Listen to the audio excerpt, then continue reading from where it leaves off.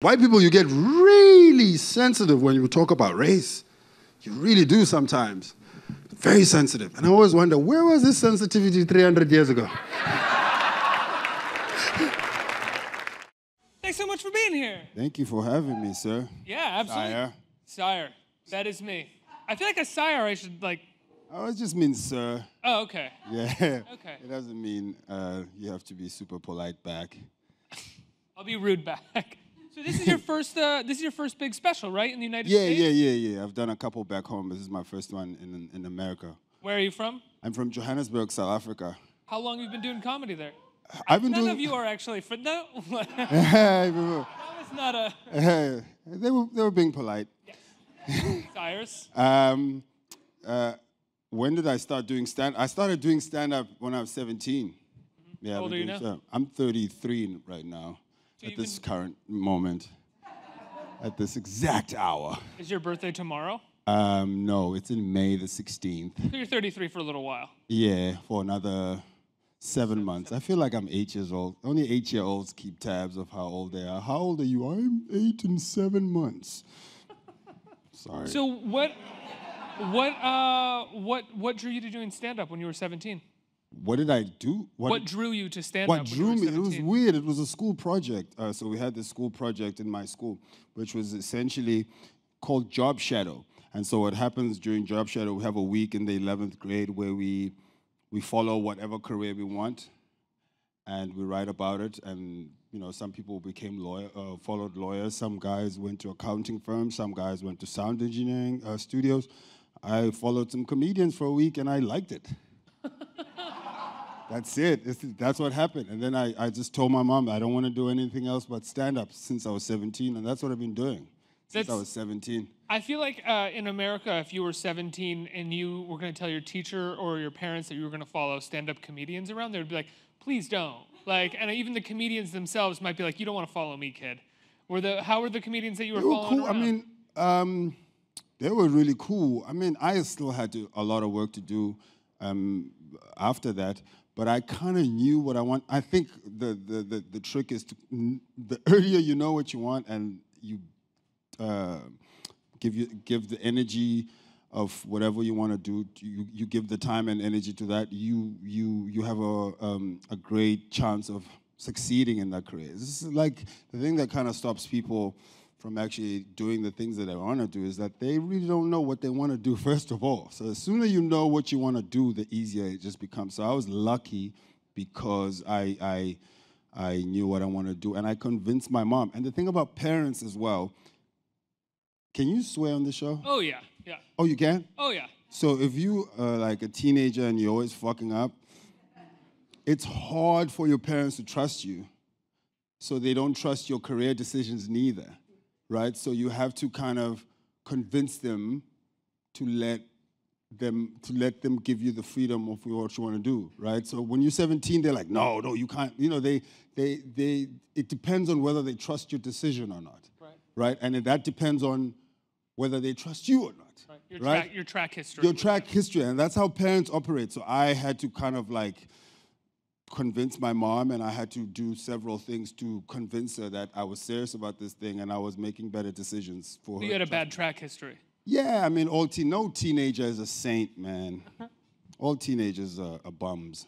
So, absolutely. So this is your first special in the United States. Did you tailor your material at all for the United States? Were there jokes that you left out or jokes that you made different for an American audience? Yes. Well, yeah. I do stand up all over the world. So in the last year, I've been to Amsterdam, I've been to Finland, I've been to Latvia, I've been to Edinburgh, I've been to Botswana. I've been to a lot of places. So I'm constantly having to adapt and understand what the people of that particular space are thinking at every given time. So as much as I had to adapt my show for this American show, it wasn't too much of a difference because Americans, we have a lot in common. America has a lot in common with the world because of the popular culture that you guys exude to the world, right? So I grew up watching Beavis and Butthead, and yeah, you know what I mean? And so Americans find that crazy. Like, how did you find Beavis and Butthead where you were? I was like, that's what America does. It's media, right? That's how Trump is running for president. It's media. our main export. Yeah, it's one of the biggest exports America has. It's media. So Might be the only export that we have now that I think of it. I can neither confirm nor deny. But yeah, but I do think that so I think we have so much more in common. America has so much more in common with the world, just purely on the fact that everyone does the things that you guys do. People think you're cool. People think Americans are cool. Well, not depending on how today goes. Yeah. I was going to say, have people around the world thought we were cool the past 5 months, 7 months? Pretty much. Depending on how people voted today, you guys either become cooler or you just become bums. Just bombs? Yeah. What's it been like for you watching this election? What have you thought of it? I thought it was a joke initially. And I was like, this is the worst prank ever. And then it just kept on going, and today is like the final day. So for me, it's been crazy how Trump just doesn't lose steam. People just go, I don't care. This thing just keeps on going. And today is the final day, so it's a bit scary, but I'm fine. I'm going home in 2 days. You think? Yeah, I'm going to go home, huh? Maybe. We'll see. No, well, I guess actually he would in fact, he will escort me to the airport. He'll make it a parade. Thank you, and I won't see you guys ever again, which will be sad, but it'll be cool. Now, one of the things about commenting on this election or anything about this election is that if you do it on Twitter, if you say anything about this election, you immediately get a feed of crazy people responding to it, usually Trump supporters. Have you found that at all? No, well, the thing is, the thing about politics, people generally are commenting on politics that are directly invested in their lives. The American election is not directly invested in my life. I live in Johannesburg. It will be, if anything, it's a ripple effect, and that's like very far from my life. So I'm entertained, that's all. I'm just thinking this is the silliest thing ever, right? People are grabbing pussies. It's insane. It's mad. Like, do you know how crazy? Like, you guys, like, I think maybe you guys are used to it, and you go, oh, this is what Trump. But it's crazy. It's no, we're not. It's That's mad. the thing is, we're not used to. Oh, okay, cool. Thank you, and I hope you guys voted. We're all like for the right terrified and blown person. away, too. It's scary. It's scary the things that man spews out of his mouth. Do people feel it around the world, do you think? Do you think like other people around the world No, we feel are the things that he says? entertained. Really? Yeah, we were just like, this is crazy. How far can it go? And it's gone to the final day. This is like a bummy team. What's a bad team in the NBA? Like if Philadelphia's still bad. Sure. They still bad. They sucked the one season. I was like, oh, this is bad. If they made it to the final and they were playing Game 7, this is what it feels like to us watching Trump. That would be triumphant. This is like not triumphant. That would be like, oh, that's so great. This underdog team who's like kind of sweet made it to the finals. Yeah. If that's the one. The entire team was sexual predators. Maybe it would be similar. No.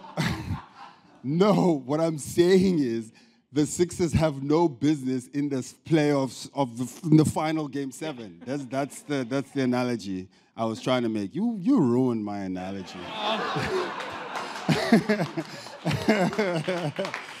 All right, you're right. No, it's all good. It's all. I feel like I added to it. Maybe made it a little bit better. So your special was shot in Bushwick, right here in Brooklyn. Yes, and it's. I'm a big fan of rap music, and I was listening to rap music in the 90s, and it's very different. 90s rap music.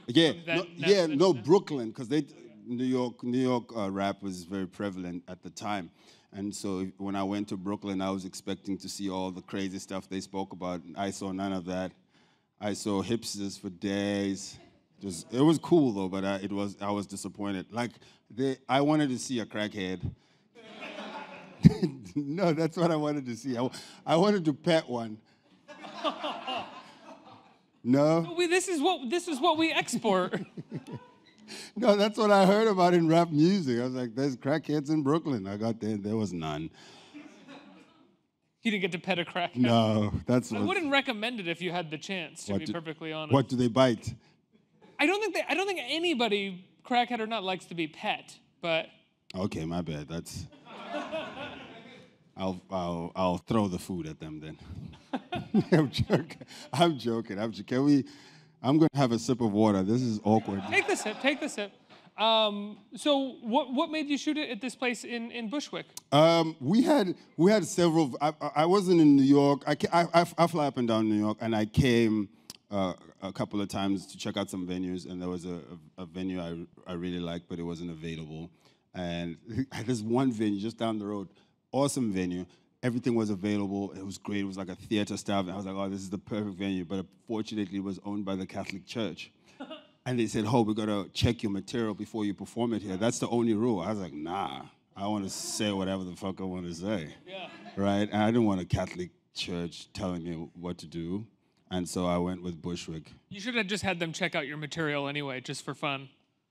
Just to see what they think. Get some notes from the Catholic Church on your stand-up routine. That is a horrible idea. No, that joke bombed. How are American stand-up audiences different from other audiences around the world? I think humans are humans, you know. I think we all go through the same emotions. We've all been broken up with. We all fall in love. We all get hurt. We all feel hungry. So that we have more in common than we know.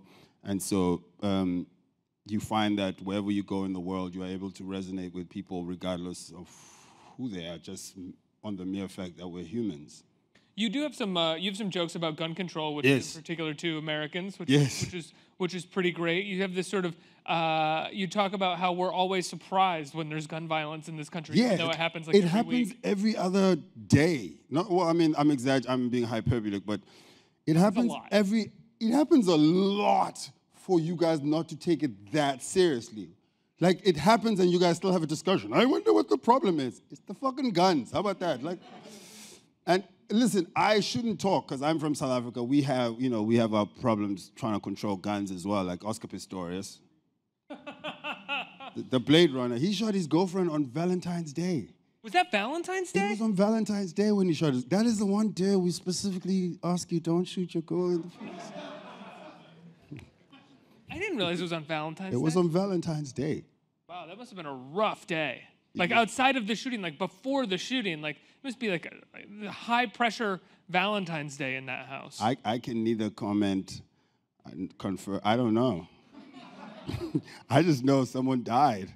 That's all I know. It was wild. And he cried every day though, in court. Did you guys watch the court case? A lot of people did. I didn't watch. I didn't know he cried every day. Oh man, he cried every day. And I thought about why he cried every day. It's because white people never think of going to jail. Like, as white people sit here, jail is the furthest thing from your mind. Like, I'm black, I think of jail at least twice a day. Like, at least. Like, when I'm having breakfast, I'm like, let's try to avoid jail today. No, because they do lock up black people. That's what happens. So I'm wary of it. So, yeah. Especially in America. Was the Oscar Pistorius trial kind of like your OJ? Pretty, yeah, it was our OJ. Yeah. It was a high profile. It was like a celebrated, beloved athlete. Yeah. Who broke records and did amazing stuff, and then all of a sudden this guy. I don't know how big OJ was. Was OJ a big superstar? Oh my God, yeah. OJ was like at the time of the murders, he was like a massive celebrity and superstar athlete, considered I think one of the greatest football players of all time. Oh really? But the glove did not fit. That's true. And so he was off. But is he back in jail now? What's going on? Yeah, he's in jail. Oh, wicked. He goes in and out of jail, you know. All right. The way he goes in and out, it's like he works there. He goes in and out. He's like, oh, that's dope. That's dope. Although I think he's there for like 30 years right now. 30 years? Something extended. For what? Kind of for the original murders, but not for that. It was sort of like you got in trouble again, and we're going to punish you for this. You know what I don't get about the American judiciary system is how the jury system. These are random people Why would you let 6 random motherfuckers decide your life? I don't understand. How do you guys allow that? Like, People with no this is the states. most bizarre thing ever. Let's get the most random white people to decide, no, fuck you. Well, how does it work? Because in South Africa, the person who in South Africa is the judge. The judge makes all the decisions. He hears the case, not fucking like what? Well, judges make the decision on penalty, I believe, here. But they don't make decisions on guilty or innocence. Yes, in South Africa, they make all the decisions. You know why? Because they went to fucking school. They studied the law. These people don't know the fucking law. It's all about their hearts and emotion. I don't know how you guys let this shit slide. Sorry, I'm a bit emotional. It's crazy. It's honestly similar to voting a little bit. Everybody in the country votes in the election, which is great, but so many people aren't actually that educated about it, and they're voting what they feel. Then not everyone should be allowed to vote. I think you should write a paragraph on why you are voting. And if you walk into the voting booth and you say, what's a paragraph? You're not allowed to vote. That's it. Just get out of here. Go home. Someone who's a professional reads your paragraph and, okay, you can vote. Yeah. No, I'm joking. I don't know. For the sake of election day, everybody vote. Everyone votes. Everyone. I mean, I don't know. You can't let 6-year-old votes though. Six-year-old people, kids, vote. I might, depending on who they're voting for. In this election, at least. They're gonna vote for Trump. Trump's entertaining. That might be true, and Yeah. he's bright. So. Yeah. That's funny. It is bright. It's like a ball from a ball pit that got. Looks like a pumpkin. He looks like a pumpkin, yeah. Yeah. A carved pumpkin. Yeah. Well. Evil, like a scary pumpkin too. Yeah. We're I don't want to discuss pumpkins. You have did something You have a happen? cool laugh. You have a cool laugh. Did something happen with a pumpkin? With pumpkins? No, I don't have a thing about pumpkins. That's why I don't want to talk. I'm just like, I don't have anything to talk about pumpkins. Let's ask the audience if they have any questions. Do you have Any questions? Oh, that's cool. Are we going to open it up to the audience? Yeah. That's cool, man.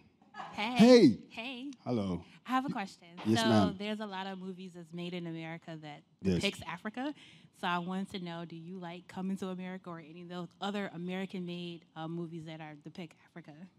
Oh, yeah. Blood Diamond. I liked Coming to America because Eddie Murphy was on. Eddie Murphy and Arsenio Hall were really funny, and they killed it. So I have no beef with that. Was also a comedy, so it has a context. It's set up.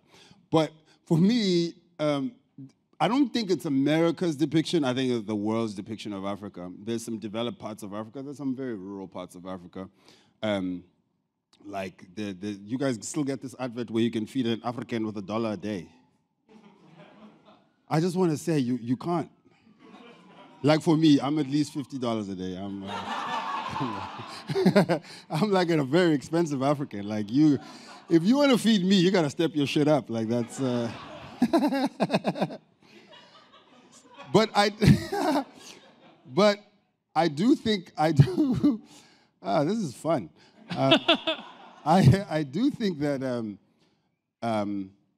it's the same with everything, like I had my perceptions of some countries, and when I got to the place, it's like a total different thing. So the more you read up about a place or you educate yourself about anything, in fact, the more you get enlightened about it. I mean, you can't listen to Fox on everything, right?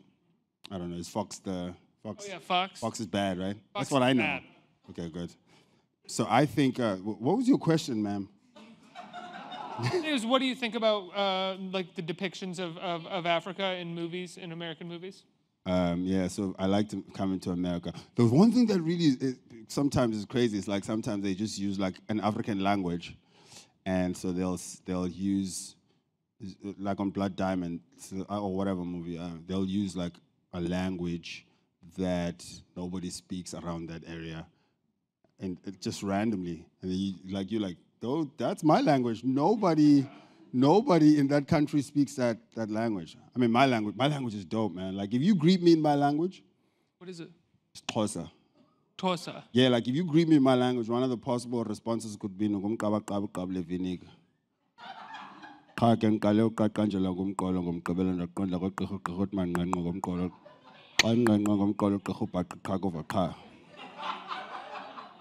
I know what Can I you're be thinking.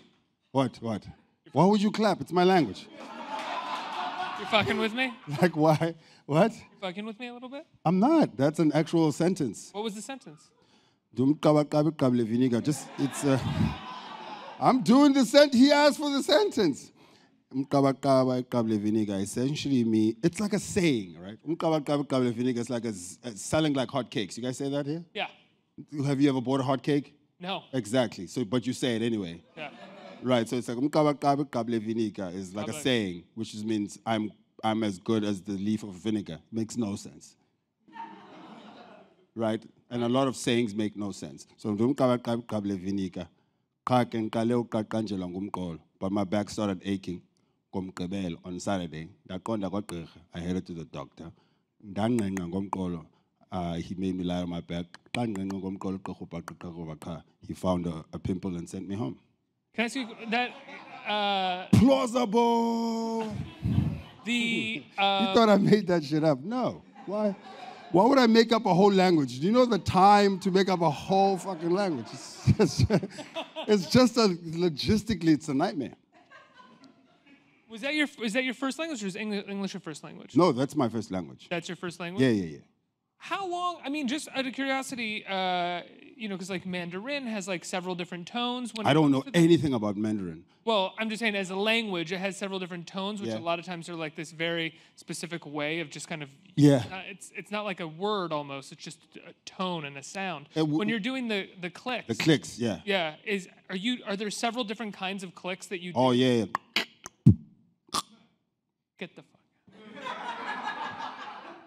He's impressed. I love it. I've never been able to ask anybody that question before. Yeah. No, there's different clicks. There's there's many words. Dude, does it emphasize or does it add plural? Man. He thought he was gonna do comedy with me. I just didn't know. No. I don't know how to articulate how I'm just speak. Like if I asked you about English, you wouldn't be able to articulate. I can just speak the language. I can't explain how it functions. Oh, okay. I'm not a linguist. That's what I mean. I can't articulate. You ever watch a movie and you're just like, I just enjoyed that movie. Right. I don't know if someone said, how did that make you feel? It was cool. I just enjoyed it. Fuck it. So that's how I feel about the language. I'm like, I speak the language fluently. I can't articulate how many clicks we have, that kind of stuff. Do you know what I mean? Yeah, I know exactly what you mean. Yeah. Next question. Hey, Hello. first I want to say you might like this ESPN 30 for 30 OJ Made in America. It's 5 parts, but it's really interesting. Oh, thank you. Recommendation. Yeah, I know. Thank you. I know it's like annoying, okay. but Curious about OJ. yeah, I probably will. it's interesting. But when you go to other countries, is there satire? Or in Africa, do they do satire? Or is that like American? I did satire in South Africa. In fact, I got nominated for 2 Emmys for it. I know, right? Yeah. So I did a show in South Africa called Late Night News, and the show, we did it for 6 years. It ran for like 12 seasons, and we got 2 Emmy nominations. I just stopped doing it a year ago. I was just tired of it, because you have to read up all this news, and it depresses me a little bit, so I just stopped. Yeah. That's it.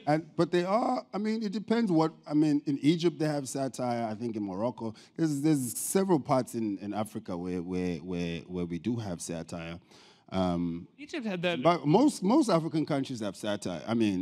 Where I'm from, which I can speak for, we had a satire. There's a satirical show now. There's several satirical shows. But the thing about satirical shows, they're only relevant to the people who care about it.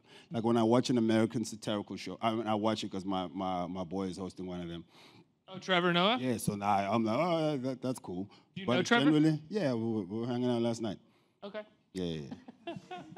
And so you only invested in the politics of the place, right?